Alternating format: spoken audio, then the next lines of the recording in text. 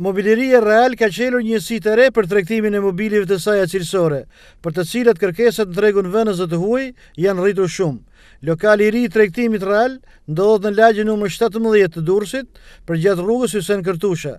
Administratori i Mobilerisë Real Nesti Gjergji, me përvojë punë 25 vjeçare të filluar në emigracion, e ka nisur veprimtarinë e tij në Durrës 7 vite më parë. Duke u nisur nga fluksi i kërkesave të shumta për prodhimin e firmës së tij, ai ka vendosur që të shtojë pikat e shitjes në Durrës, por njëkohësisht po ushtrin veprimtarinë e tij edhe në Tiranë dhe Gjethe.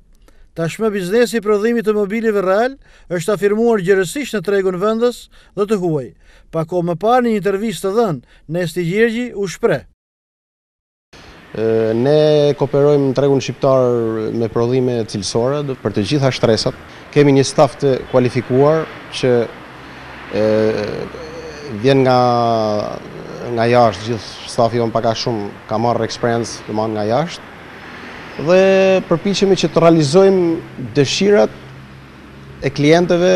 Me punën tonë i kemi tërheq klientelën durrësake, po ashtu edhe jo vetëm durrësake, edhe kanë ardhur shumë nga rrethet. Ne punojmë edhe shumicën, punojmë përveç pakicë, ne punojmë edhe shumicë, furnizojmë edhe rrethet, dyqanet që kemi nëpër rrethe.